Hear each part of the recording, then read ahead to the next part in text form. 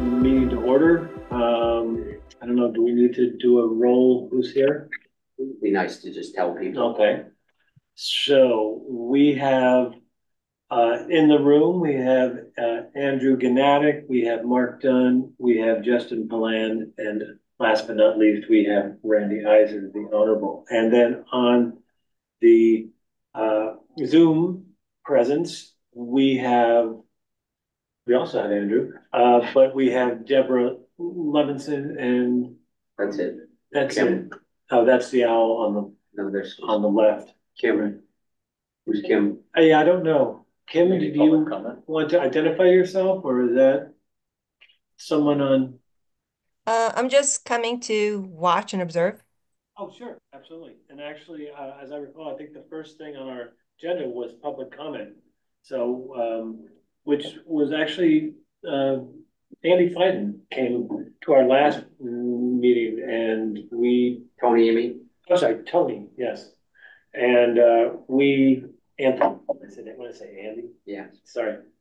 Um, and it was a good wake up that we had not had any public attend, so we had not thought about putting that on the agenda. So we put him first, and so we thought we would do that again. Now, if we have anyone that wants to offer any public input, feedback, questions, but it sounds like Kim just wants to watch. So not seeing any other public attending, maybe some watching on YouTube, Hadley Media, whatever, but we'll go on to the next. Do you have the agenda that was drawn up? I think. Next was Kyle's report, the resident survey summary report, which we just got half an hour ago. Okay. Sure, I did. You just sent it out. I skimmed it. I think it's largely what we had discussed last week. There's kind of a question by question summary of the responses, including, breakdown by percentage of how those responses were kind of categorized, for, against, that sort of thing. Nothing in here that jumped out at me, but there were a few notes about some of the comments that had said, looking for more information, which I think we all kind of discussed as an important next step for the committee, is to figure out what information do people need or make informed decisions, and then how do we provide that information. Most of that was in the smart growth impacts. Mm-hmm. Yeah, and hopefully they'll come to some public event to ask questions and we can answer them then. I have to say, I can't really discuss the report because I got it 15 minutes ago and I haven't had even time to read it, let alone, consider it. So I wonder if we should postpone this discussion until the next meeting. I would tend to agree with you because I don't have the senior center Wi-Fi, so I can't even pull it in on my iPad. So I haven't seen it either. That was one of the things that I was the impetus or on the planning board, was that we get things in with time to process them. And, I understand he's pressed and he has a deadline, but maybe we'll have to wait on that. Yeah, that makes perfect sense. There's no sense in discussing something we don't know what we're discussing. Right. The next on the agenda was continuing. Next was the frequently asked questions that I circulated. Frequently asked questions. Okay. Week, I believe. So, right. Mark? Yeah. Excuse me. Again, before we start this discussion, I had mentioned to you that I thought we needed to continue or just have closure on the conversation about the news report that came out on the survey and the process around that, because it was unsettling.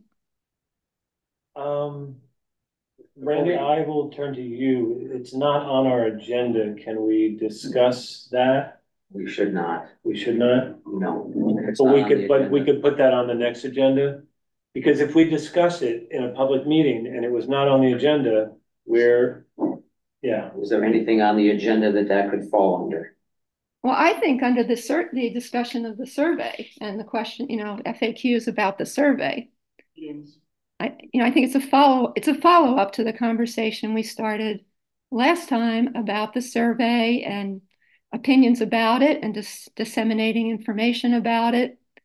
Yeah, So it's really a not broad- continuation of that larger conversation. Yeah, it's not broadly off subject. I'll defer to you guys, but the agenda item reads specifically resident survey summary report, review draft summary report provided by PDCP, discussion on completeness of the survey report. So I don't know the open meeting law stuff as well as you guys do, if that's not clear enough. I don't think it is. I think we should wait on that as well. Okay. Put that on the next agenda so we can discuss. And I think that's what I wrote back to you, that I was not sure that we could ramble off on that, especially, I mean, I don't know if it's, even if we organically went there, I think we often stop because it's not on Right. the agenda. Right. So to want to go there, I know you had asked if I could put it on the agenda, but it was too late because you need 48 hours notice. So, It should have been on there anyway because it came up last week. And we were told we couldn't discuss it on email. And so the only place to discuss it is here. And if, and it's part of this whole conversation about the survey and how we're presenting information to the public. you're talking about the article that came out in the paper. Yes, I am. If I could offer, I don't know if this is on our agendas every week, but it says item 5 is discussion on the next committee meeting, time and topics. So I think maybe we just make it a point to set the agenda for the next meeting at the end of every meeting. That's what we do on the planning board where, I always defer to Bill Dwyer, who is the attorney. It's not that I don't want to talk about it. I do want to talk about it, but I don't want to get us into any position where we could be criticized for violating open meeting law, which. Yeah, it's not worth it, Deborah. I mean, there's stuff that comes up at select board meetings where people want to talk about it, and we have to stop and say, it's not on the agenda. We have to wait till it is on the agenda. So let's make a note right now to put it on the next agenda. Item 2, and public comment can be 1, item 2 can be this. And it may seem arcane and just some legal thing, but if you talked about a project at my neighbor's house and it wasn't on the agenda, I'd be pissed. I would have come to that meeting if I had known you were going to talk about that, and I would have shared my input. So that's, I think, where it stems from. Yes. I mean, that's not maybe the best example, but Also, no, it's good. Yeah. It's a good one. So let's just be safe. yeah. All right.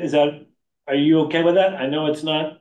Actually, I'm actually not, and I don't think it's the intention of open meeting law to shut down discussion of process, internal committee process so that the committee can work in a trusting way among itself. I think this happened last week. It hadn't happened when we had the last meeting, so it wasn't included in topics for next time. It happened during the week, and, to my mind, it should have, if it got shut down during the week, which it did, it should have been put on the agenda for this time. So I hear you, and I hear that we're not going to discuss it, but no, I'm not really okay with all of that. And I would ask Kayla to duly note that so that you can feel heard that you didn't agree, but that as the chair, I'm going to say that we will table that until the next meeting when it will be on the agenda. All right.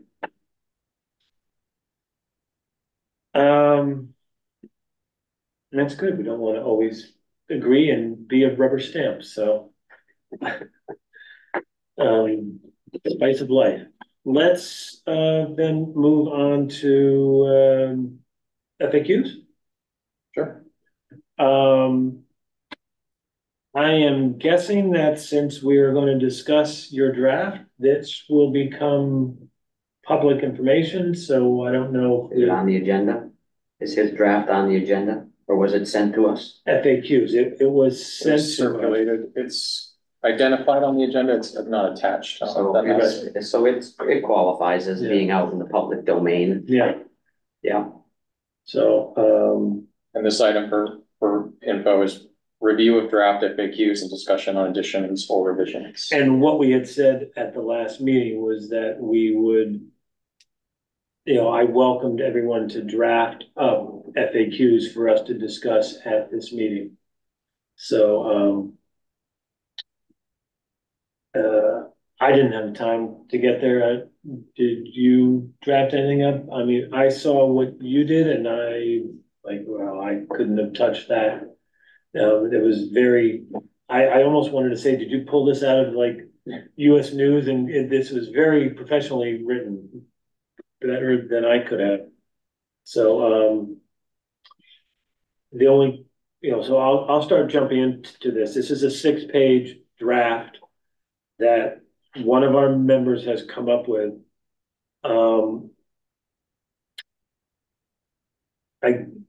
We can either jump right into discussing this, or I was gonna say we could come up with what were the issues that we felt most important to address, and then see how this addresses them. Having seen the responses, the things that came to mind for me were people that said this was going to overload our schools. This was going to overload our infrastructure, in the town, sewer, water. There were some questions about, is this aimed at, I don't remember exactly the adjectives that they used, but I would say immigrant, non-citizen housing, or someone I think maybe asked about migrant workers. What are the other things that unhoused people? Other things that we wanted to debunk. Yeah. These, I forgot how many questions are in here, but I can rattle off what these ones are, and if there are any we're missing, you make note of those first. Yeah, if you want to present yours. Sure. So the first one was just why is housing access and affordability such a pressing issue? It's just the big picture. Why are we talking about this? Right. There were people that said, don't change Hadley. We're fine as we are. Right. Then there's why does Hadley need more housing? Kind of tier 2 to that topic. Will new housing construction go to homeless populations? Although I realize I probably should have written unhome or unhoused. Is that how we're referring to them now? I don't know. Some people do. You could do that. You might get called woke, but I work at Smith, so that's how. Okay, yeah, I wasn't sure if this was like a state level definition or something that I was missing, but I think either will suffice. okay, we'll move on. So yeah, the unhoused homeless population question. Will new housing construction go to migrant populations? Will new housing construction go to college student populations? I think that's it. What impact would new housing construction have on Hadley's school system? What impact would new housing construction have on Hadley's property taxes? And those were at least what I saw as the big themes, but there were others layered in there that just didn't seem to have as many responses tied to them. So I'm curious if y'all thought there was missing pieces that we need to fill in. Anything that you would want to add to other FAQs or other comments that we should try to address, Deb? Deb, you're muted. You're muted. Deb, I normally like to see people's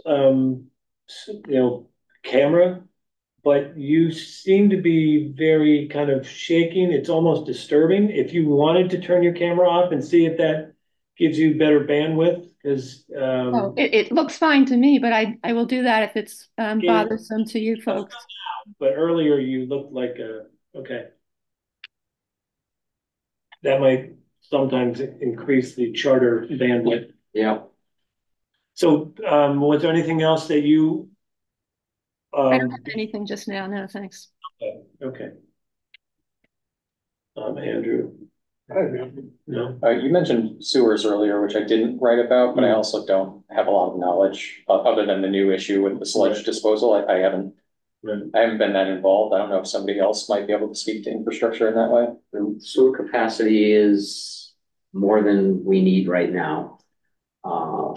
But at some point, we can get to a place where it's not going to be, but the town is working with Amherst to try to Oh, that's right. divert some of our sewage to them. And if we were able to do that, that would increase our capacity tremendously. But that all remains to be seen. And that has a bit of a geographic pumping issue. Yeah, but that's certainly doable. That typically comes up, the police and fire demand will come into play.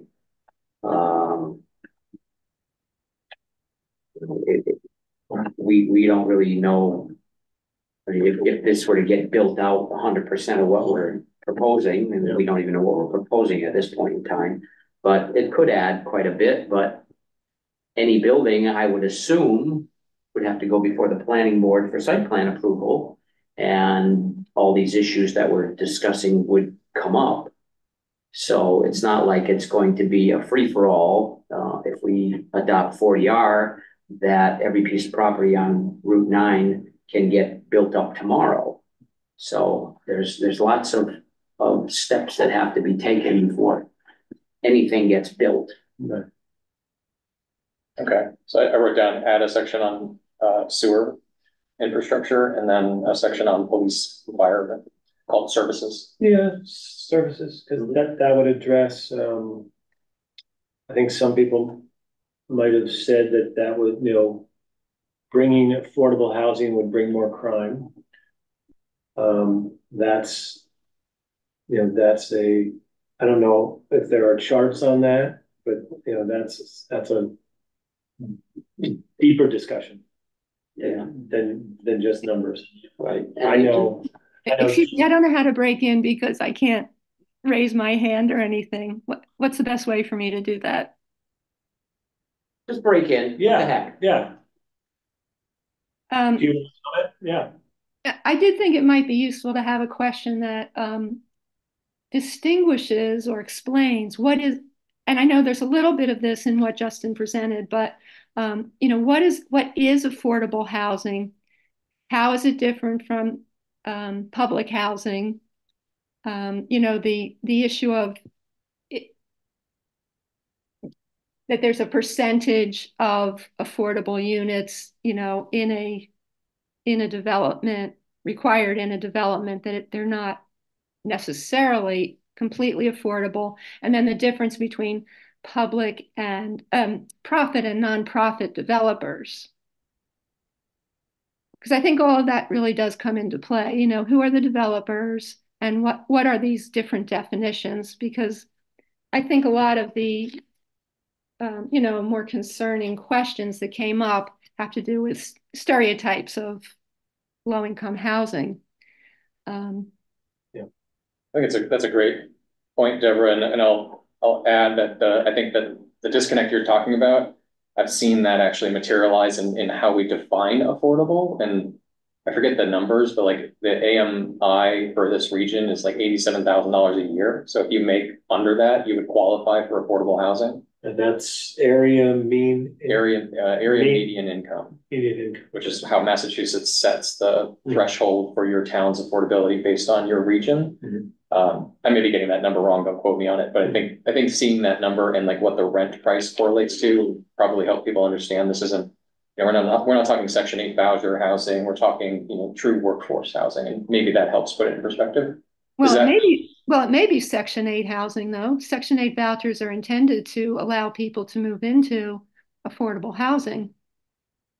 Right, it wouldn't preclude that. Yeah, I guess what I'm trying to say, I think you have to be, straightforward and clear about these different areas, what this really all means. And I'm not even sure what it means with 40R versus if we use 40R or if we don't. Are those guidelines going to be different for us? Yeah, and if we have a for-profit versus a non-for-profit developers that we work with, like with the Econo Lodge project, the intention was to allow, lower income folks to come in. And presumably that would be allowed under 40R2, though not required, is my understanding. But I think it would be helpful just to sort that all out. Yeah. I'll put a add section on 40R and like what is 40R and smart growth. I realize we didn't answer that. Okay, yeah. And I don't want people to think that this is 40R is all that we're driving at. That's one of the options on the table. Right, right. We're trying to decide if that's appropriate for the town. Right. I mean, we could come up with, a plan that says we think 40R would make sense here, but something else over there, multiple unit, per parcel over here, 40R over there, we could come up with different areas. It might not just be, I think one of the fears I heard, and that was, I'm not sure I heard it in this, maybe there was one or two responses, but I remember before we got into this, on the planning board, I heard fear that there would just be Route 9 would be this big zone. There was what the state came back with. You could do this, and my fellow members, some of them felt like, is this what they're going to force down our throat? Like, no, they're not going to. No. They're just saying, we would love it if you just made this whole swath, and then you just, your mind runs away with, wow, how many apartment buildings could you build there? Whether it's actually economically desirable for a developer or not, but you can imagine, oh my God, so. Do we want to lump traffic in with the like sewer and water? It's a good question. I don't really know how to speak to traffic because the current state of traffic is just so disturbed by the construction activities. I don't know how to get to a baseline. Yeah, well, I mean, that's just is a function of numbers. If we have X cars today, and if 40R were to come into play and we have so many units available, then that's X plus Y. That's what the future traffic is going to be. I mean, it's obvious that it would increase the traffic, but to what extent, we don't know at this point. Right. And the intent is also to enable, like putting it along transit lines is to enable housing without the cost of the car. If you're, you can't, if your income exceeds having housing, feeding your kids, and having a car, then maybe one of these units makes sense, and you do Zipcar when you need it. These are the kind of things we'd like to empower. We have the bus. There's numerous bus stops along Russell Street right now, and so that my point is that a study might say you're going to add so many units. They would assume a certain number of cars per unit, but it could be less. Right. So, does anybody have any sense for what a traffic impact study costs? Because I get them done all the time, but I don't pay for them. So I don't. It's got to be tens of thousands of dollars. And that's probably further down the road until we have something to actually study. Yeah, and I feel like most of the concerns, like I don't want to speak for the responses, but I think most of them are concerned with spillover from Route 9 into the more residential roads. Mm-hmm. Yeah, that makes sense. It's fair. You have enough of that now. Yeah. Especially when they pave sections of the road. Okay, so we have a few new sections we'll have to flesh out, and I would request help if anybody wants to take anyone that they're more savvy in. We can figure that out at the end. Well, I've been interested in knowing more about our sewer system, so I might reach out to Scott and see if I can set up a time to sit down with him and have him explain where our mains and where our capacity, because it's something that as a planning board member I've wanted to know, and I just haven't had the opportunity. So I will take on infrastructure, and at least in terms of sewer and water. Okay.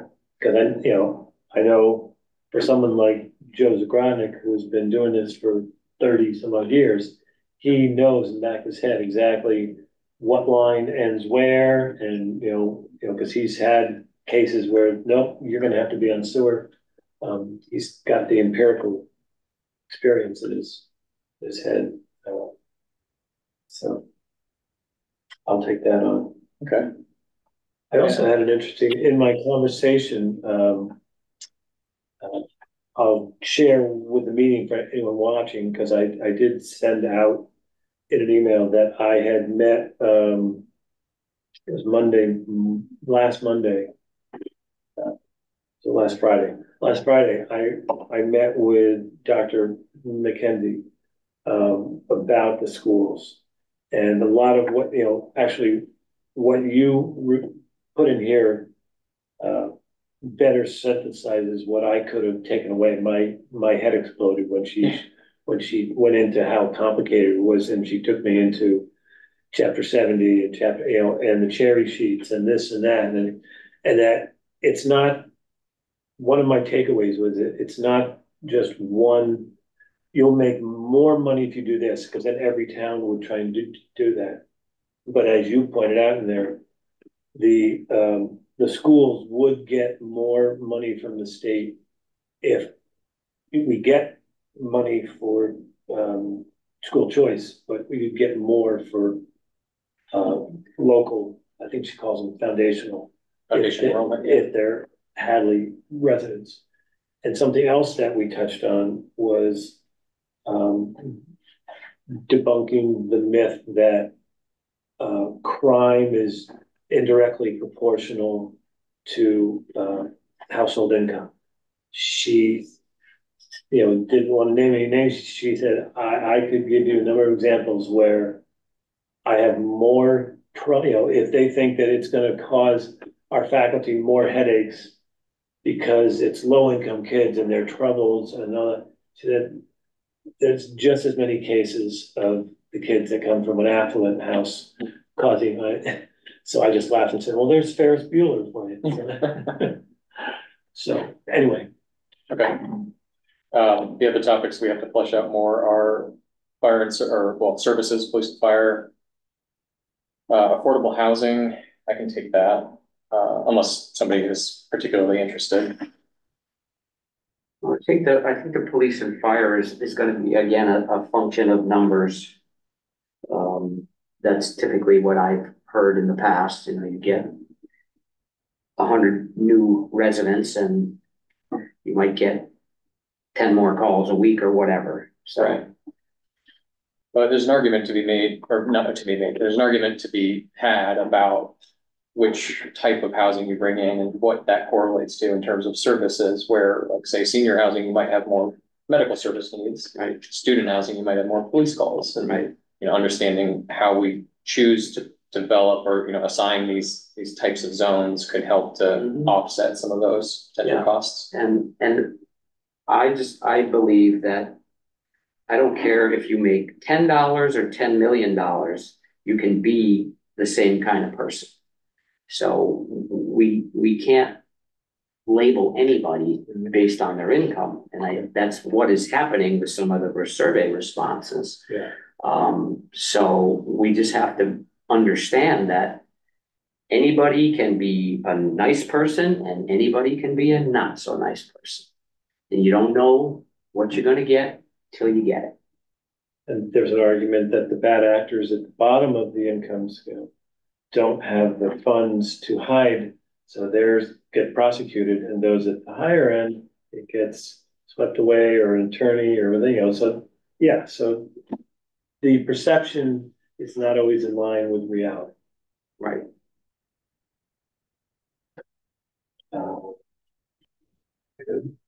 Randy, would you like to volunteer to draft up the police and fire section? Or at least find, I can help write it if people can help me find the information, the data. A recent, I feel like, I could work on the police and fire. Sure. I'm gonna be traveling, so I gotta just get it done quick, but Didn't, As I recall, Mike Mason made some clear Yeah. statements about that when the Econo Lodge issue was in the public eye. exactly. I can't remember what the venue was, but I recently heard him say that there weren't that much of a ticket, or it was Right. normal, you know. He was not concerned about it from a public safety perspective, and so he may be a good person to, consult on this. Yeah, because he had hard numbers. Yeah, I'll reach out. Yeah, if something's already made, and please, let's take it. I'm sure he'd be happy to talk to you with all his spare time, as well as different roles he's playing right now. I'm also happy to assign myself the what is 40R and smart growth section, unless somebody else would prefer to write that. No, that would be great if you would. And then the last one we haven't assigned is traffic, and I have no idea how to even approach that one. Yeah, Yeah, I think that's gonna be more broad brush. yeah, I think we kind of wait on that, and that's gonna be site specific, if you will. Yeah, Maybe that comes after we establish the boundary, a potential recommendation, Yeah. and we start to think critically about what that impact is. I think that makes sense because, if we end up, we're talking about this and we end up with this, it's a whole different traffic equation. So I think we should wait on that. I agree. I only brought it up because it was a high Yeah. number of responses. yeah. Yeah, and I mean, if when we get to the, I forget I keep calling them focus groups, I forget where we landed on the name of it, but Small groups or something like that. yeah, Focus group. breakout sessions or something, whenever we get there, maybe the response about traffic is just like, obviously right now, traffic is not normal, right? Route 9 construction has thrown a wrench in networks, and we have to wait until that concludes to really understand what opportunities and constraints we have. And something that we really have to keep at the forefront is no matter what we do, there's going to be people who disagree vehemently about any of this, and we're not going to be able to appease everybody. So we just have to have the facts and explain them and let the people decide if we get to that point where we've decided that it makes sense for us to move forward and to go that far with it. Okay. So then with that, I don't know if we want to have discussion item by item on the ones that we've already fleshed out a little bit here. Yeah, I didn't have any criticisms to speak of, but maybe somebody else.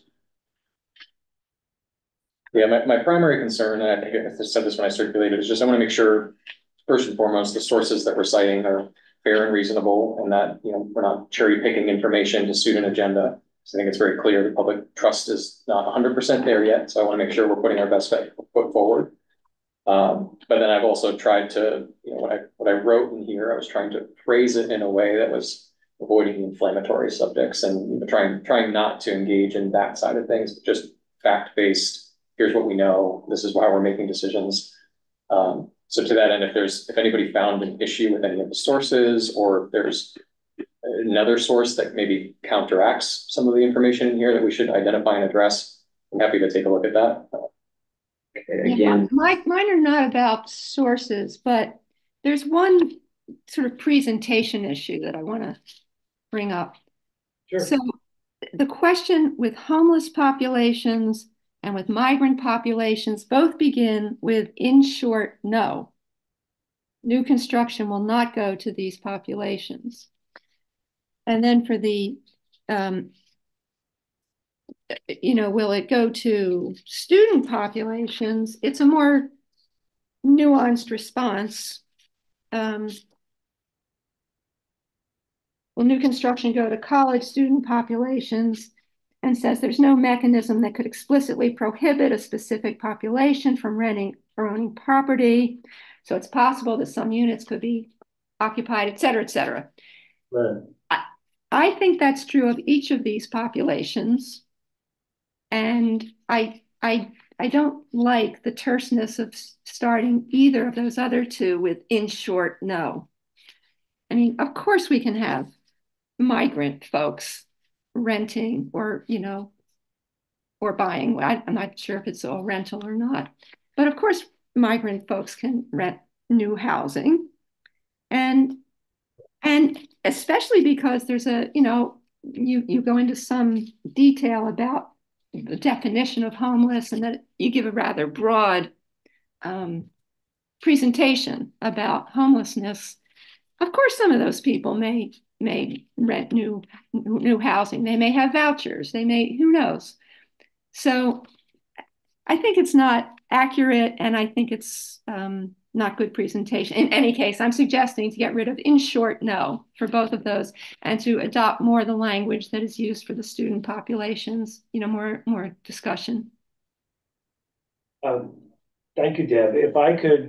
If anyone else wasn't going to jump in, I did have a thought that kind of dovetails with.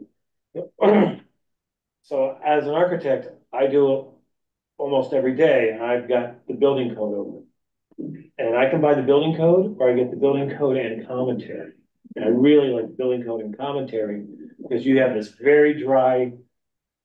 This is the code, and then in then in italics under it is like a summation and examples, and it makes it, you're like, what does that mean when you're reading all that? And then this really makes it. So I was thinking maybe we could do it the other way and start with like the italics with here's a summary and then here's the backup. Because a lot of your stuff is, like I said, it's really professional. It's got all that. Maybe there's a summary paragraph instead of a summary word. It's in or no. But maybe we can, if somebody wants to just skim through it, like let's say I don't know if we've talked about how we would distribute these. We like to get them online so everybody can get them, but there might be places where we put them out. Or if maybe we're on the table at town meeting, some people might just skim through and then they could just read the summary. And if they agree or disagree, they might want to get into the depth, almost like having a hot link, to get into the backdrop.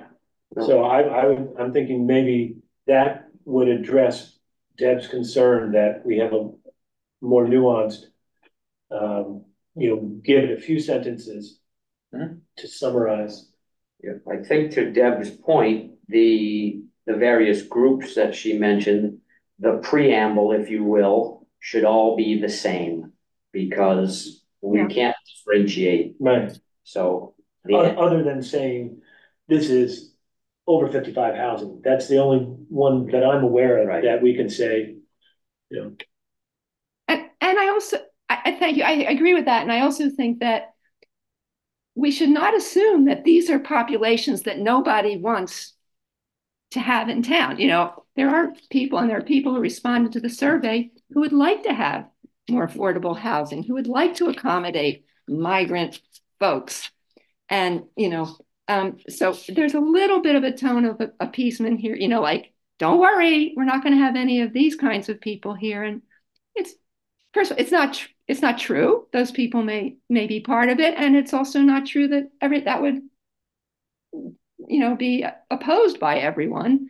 But either way, we can't legislate it and we can't assume it. Agreed. Yeah, I don't think we want the FAQs to come out as people feeling that we've sugarcoated and we're trying to appease. We just want to take facts and say,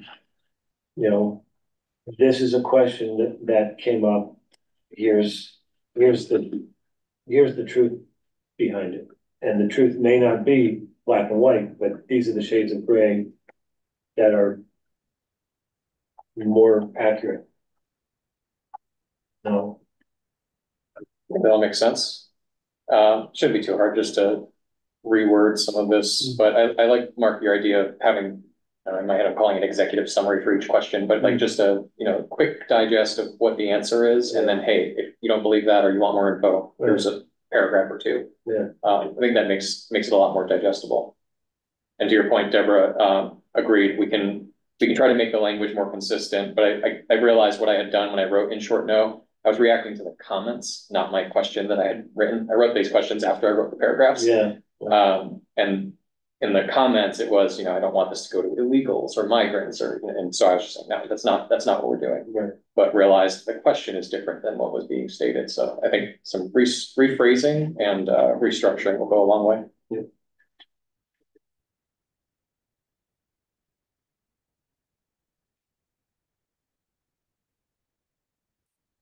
Okay. Do we want to dive into any one of these in more detail?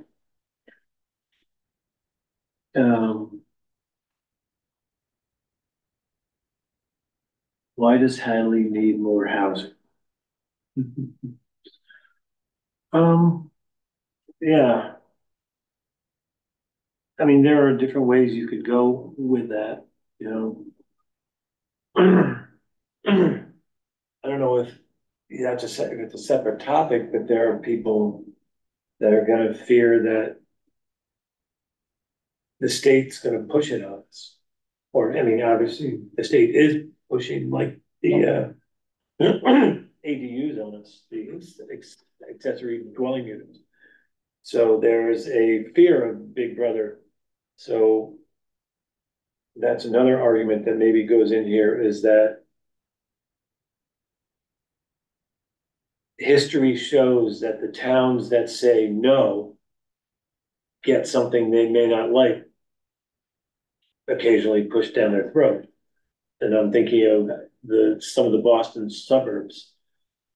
So if we craft something that works for us as a community, it may also act as a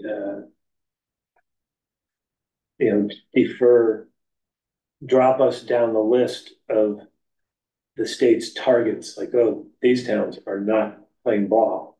Yeah, I mean, the 40R at some point could turn into a similar situation to what 40B is now. If you don't meet certain criteria, then we're going to just allow developers to come in and do whatever they want to do. And it's something that I think is really important to note, whether it's Hadley or any place in the country or the world. Every day, the population increases. And people need a place to live. So if every community decided we don't want any new people in our town, where do they go? Is there a hole somewhere out in the middle of nowhere that they get put? I mean, it's just not, it doesn't sound anything like fair and reasonable. We're all here, but we weren't here before. And somebody had to make space for us. And then we get to a point where some of us will say, well, that's enough. I'm here, hooray for me, and nobody else matters. Thank you for having the door open for me, but now close the door. Exactly. And that is really a sad situation in my mind. But it's not uncommon. No, it's the way of the world. Oh, and it's been documented in South Florida with the Hispanic culture. We're here, that's enough, Don't make our pie shrink anymore. Mm-hmm. Yeah. So I think that's really true. And it's why the tone of our work is so important, I think, and to take a positive tone. And I think we might say about 40R, for example, that the state is, offering incentives because this is such a broad problem and it's, broad and significant problem, rather than the tone of they're pushing it down our throats. It's like they're encouraging communities to take this initiative on our own because we share in this problem. We are part of the state as well as being part of Hadley and being part of the region and the county and so on. So I think staying with the tone of why it's a positive step for us and how the state is encouraging us. They are offering certain financial incentives to do this. It's to help solve a problem that we are all facing. So I myself would like us to stay away from that idea of threat and the state as a sort of a boogeyman coming after us. I don't see it that way, and I don't think it's a helpful way to frame it. Okay. Are you aware of the accessible dwelling unit Yes, issue? I Yeah, am. I am. yeah. And I don't know how everyone feels about it. Certainly, there's probably a lot of mixed feelings about it, but I actually think it's a good thing. And it seems as though there's room for towns to adapt it to make it work as well as possible in each town and to see that you have the supports to make it work. So there's again, an incentive, or there's an edict, there's a law that it be legal, but there's also the flexibility for towns to shape that to make it work locally. That's my understanding. Some extent, right, yeah. I think And, the big and I piece of think it, it's a good thing for housing. I happen to agree with it. yeah, I think that you're right, Deborah. I agree with you there. I think the bigger thing from that act that most people seem not to know is that it changed zoning uh, amendments from a 2/3 vote to a simple majority. So towns can enact zoning amendments with fewer yay votes. So I think that was probably it's going to have the bigger impact to push change through, where otherwise, if you didn't have 51% or whatever it was, 67%, yeah. So you wouldn't Yeah. make it. Right, that's a good point. But I agree on the positive tone, and I think you're right. Like the state's trying to use the carrot, not the stick. But to the extent that we can be a part of the solution, eventually, if we do nothing, we might not have a choice in what the solution is. So that's the opportunity that we face. Yeah.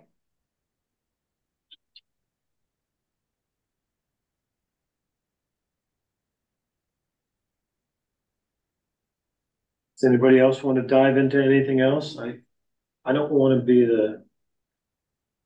the chair that leads. I'd rather be the chair that governs. So I'd rather have you all jump in. You've got the list there, so if you wanna go read item by item and we can say, let's talk about Why it. don't you? And I've got it here. That's a paper version of this. That's the chair that passes the ball.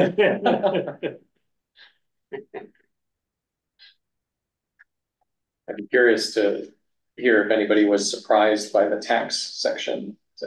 That's one that a message that I've been trying to communicate for a while that I think a lot of people just don't have a great understanding of, is like how our tax base is actually generated.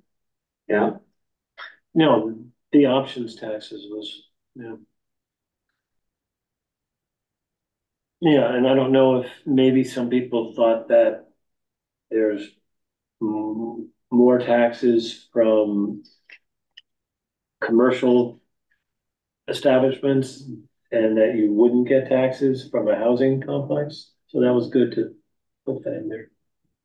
yeah, so I mean, that question happens to be on top of the list I just was handed. Mhm. And I mean, if we're gonna get into that, we should get somebody from town hall to come in and discuss it at our open sessions or whatever we're calling them. Yeah. So, I mean, that's certainly something that people need to understand, to Mark's point.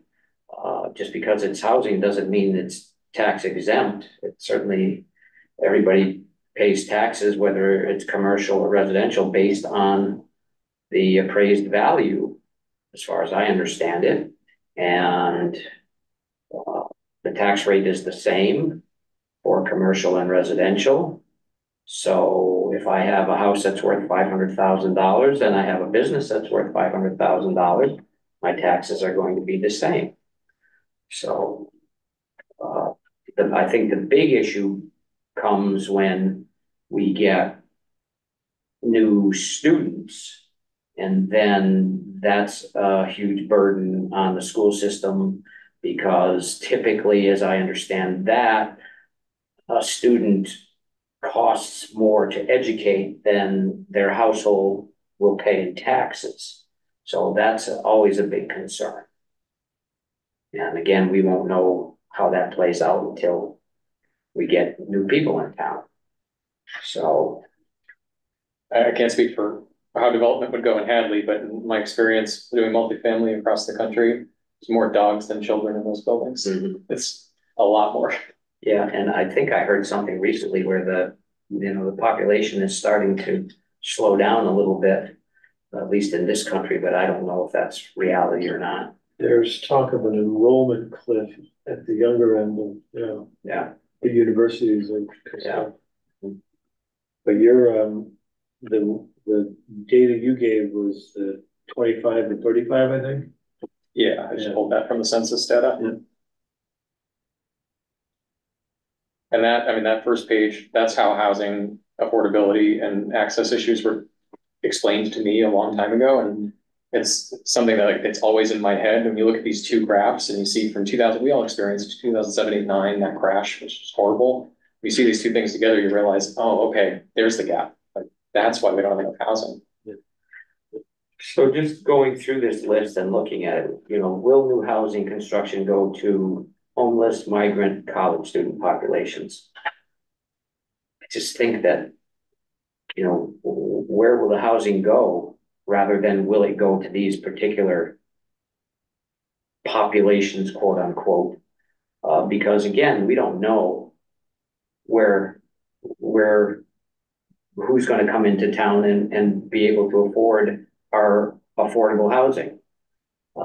So, I mean, I understand the concern of the people that responded to these particular issues.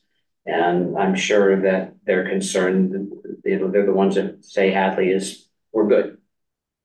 We don't want anybody else in here, especially people that they think are going to cause problems in town. But again, we don't know who's going to do what. So I think that's pretty much all the questions that are on this. Randy, that raises, I think, maybe a good possibility of maybe organizing the questions just a little bit differently, like who will this housing be for or something. And it is sort of embedded in, I think, what Justin's written, but I wonder if it might be helpful to highlight that as the question, who will be able to take advantage of this new housing or whatever, and then sort of have as subheadings, they're about these subpopulations or these different populations, but to be able to focus on the idea that it's intended to respond to the issues that have been brought up in the first two questions. Why do we need housing, and why does Hadley need housing? And so, this housing is intended to serve these groups and will also include lower income and immigrant folks or whatever. But that the intention is not to focus on specific demographic. I don't know how you would say it, but I mean, I think it's all here anyway. I'm just, as Randy was talking, I was wondering if arranging it more that way might be more in keeping with the sort of mission of the project. I don't know. If that makes sense. Starting, like, again, with the positive tone, starting with, who is this for? Why are we doing this? Seniors don't have a place to downsize. Young families don't have a place to, start their lives. Like those are the questions or the issues we're trying to address, not, how can we build as many shelters as possible? It's serving right our population, not a specific population. And anybody that has kids in this town that want them to be able to continue to live here and not have their parents pay their rent have to realize that, $1,800, $2,000, $2,200 a month for a 1-bedroom apartment is a lot of money. And I mean, I have a young daughter that is barely scraping by. Fortunately, she's able to stay in town, but she got really lucky. So. Supply and demand. Mm-hmm. Yeah, exactly. Supply and demand.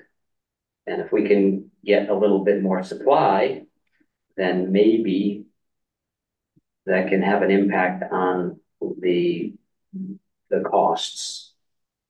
And I might somewhere toss in that, as we said, to all three of those that you addressed, the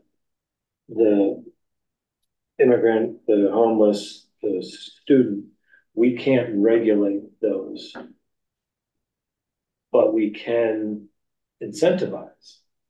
You know, if we wanted to, incentivize students, probably the further east would be maybe more desirable, or near the mall. They might like that with the, if we wanted to incentivize, or they might like the mixed use, which we haven't looked at where that would go, but that writing you did, that was a very strong, that data was a very strong argument for that. How that was that under your taxes answer? I think under the student one, I talked a little bit about the regional economy. Because the mixed housing, you talked about how that gets more foot traffic at the retail, which Isn't the whole idea behind this 40R is to have mixed use, not just Yeah. residential? Yeah. Yeah, and higher density, but Yeah. walkable communities is the way it's described. Yeah. And what I was taking from that is that the mixed use supports the local businesses so that maybe they are not scraping by. They can become, something that's here for 10, 20. Yeah, 30 years. I mean, I've got a prime example of that. The barbecue on Route 9, Wildwood Barbecue. That's my property. I don't own the barbecue, but they're building a new motel right next door. And in the construction process, his revenues have gone up. Once the motel is in operation, people are going to be able to walk out the door, walk across, and go to that business. So it's no different than what we're talking about with the mixed use. I'm a little curious to see how the world is going to be in terms of needs for commercial space as technology continues to advance. There's going to be certain things that we can't get on the internet, but I don't know how many there. What's the limit? Well, there's I don't know how many restaurants Amherst has. I know that Northampton used to have like 60. Mm-hmm. We used to say, decades ago when I rented in Northampton, we used to say you could eat at a different restaurant every night and you wouldn't repeat for months, Yeah. So, Yeah. Hadley has that opportunity. Yeah, sure.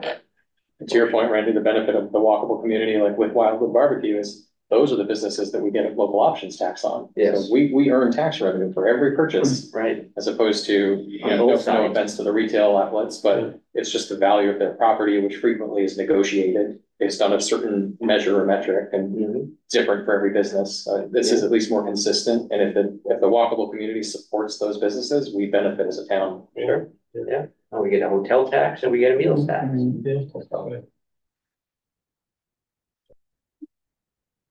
Okay, well, we're at 7. I don't know if we have any more discussion on this, or should we move on? Anything else from the room or the Zoom? Zoom or the Zoom. I hear silence. I think you do. Okay, that moves us to the next item, discussion for next committee meeting time and topics. So, is anyone struggling with the 6 o'clock? No. No, Works for me. I'm fine. I actually texted Andrew, like, oh shit, I'm leaving now. I'm not gonna be there in time for 5, but I'll be close. And then as he's typing, I'm like, oh no, this one's at 6. I'm like, oh no, I'm fine. Yeah, 6 is better. Yeah. You can actually go home and eat. Yeah. So, Okay. Deb, are you okay if we start going to? Yeah. And if it's too late for Kyle, he can always zoom in. Yeah. I think on our next schedule, well, I think my calendar might be messed up, but I have it on the 21st of October. Does that sound right? That's what I have, yeah. Oh, okay. Good. Yeah. I'm gonna be out of town that day. Getting ready for Halloween. Me? Visiting my sister in Europe, Oh, nice. Where? Germany and Poland. Oh, nice. Cool. I love geese. Yeah. Yeah, so 21st is fine Okay. with me. And then agenda items, I know the article is one that we need to put on there. Discuss the article. Follow up on the frequently asked questions. We should also put on there review past minutes. I think you're gonna see a blast of, I've been sitting for, I apologize, for months. I just haven't gotten to it. Then Kayla sent me the first 4 meetings and I meant to look at them and just look at the formatting to see if it was fine, and it is fine. So I want to get those out between now and the next meeting so we can all review them and come to the next meeting with any edits or, Yeah, so make sure you get us to us at 4:30 on the Yeah. 21st. yeah, no. They're ready to go now. We Just have her got, ship them. we got Esquire Dwyer's approval to send them out. Okay. Um, Okay. Um, Yeah, they don't want to get too far behind in that. she may have others ready to go as well, but Okay. Sounds good.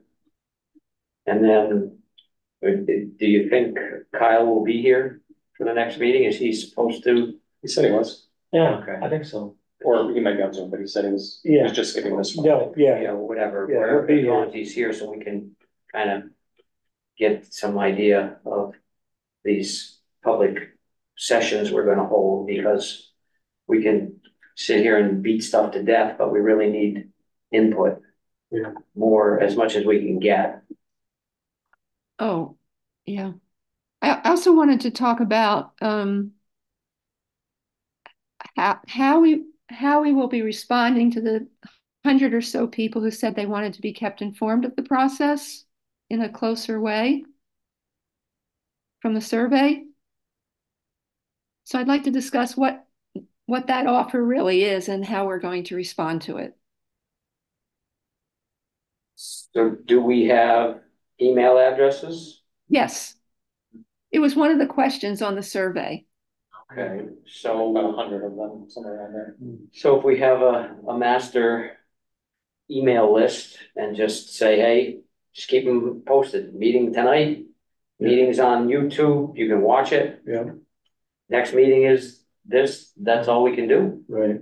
I mean, I think there's more we could do and we should discuss it, actually, yeah, when it's posted.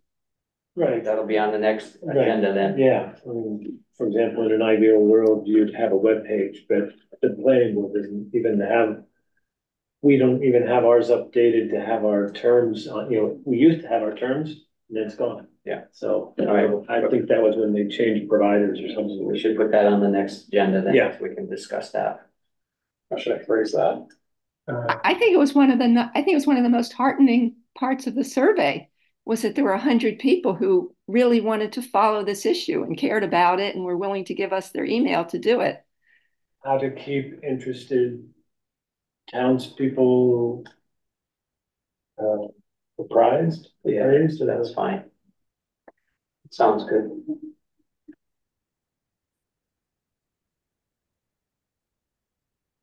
How to share information on a ongoing basis with interested parties. Any parties is fine. Yeah. As long as the gist is there, that's all that matters.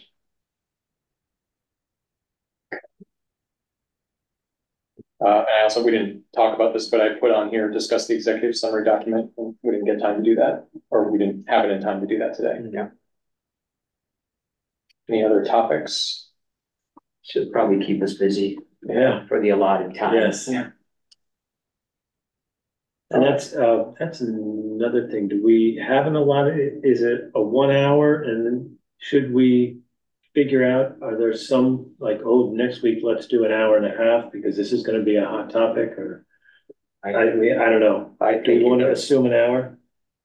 well, in a perfect world, we could assume that, but I think we really just have to come and, oh, you know, we do what we need to do and however long it takes. If it gets to the point where, all right, we're here 3 hours and we've got 10 items left, then we're gonna say, let's put these off till the next meeting kind of thing. I'd like to keep 1 hour as a goal, as an intention. And Yeah. if we need longer, take it. Mark, I So- also want to say something that I think it's good when you chair the meet. I like your chairing the meeting. I think it's different than Kyle running the meeting. Hmm. You know, I think it's, there's sections that where Kyle needs to take the lead, but Yeah. I think as an overall committee, I personally prefer that our chair chair the meetings because that's the overview for the committee. I don't know how other people feel about that. I think that makes perfect sense, Deb. You know, Kyle is here to offer his expertise and insights, and he's working for us. Mhm. So Mark needs to be able to run the show. So now he can put in for a raise, 0 + 0 is, big number. actually, I'm in the negative. Join the club. Yeah. Okay, Well, thank you for taking the notes there. I did my best. Yeah, you wanna, You sounded like you were doing a good job. yeah, I type like a Clicking. stenographer, very fast, but not very accurate. As long as you can remember what's going on. do you wanna send that to me and Kayla? That would be great. I just shot you the draft agenda. Oh, great. I don't have Kayla's email. That's, I can send it to her, the conservation, but yeah, Okay, excellent. motion to adjourn. Thank you, everyone. I'll second. Second, Roll call. roll call. Andrew? Aye. Aye. Dunn, aye. Eyes are aye. Justin, I. Levinson? Aye. All right. Thank you. The meeting's adjourned.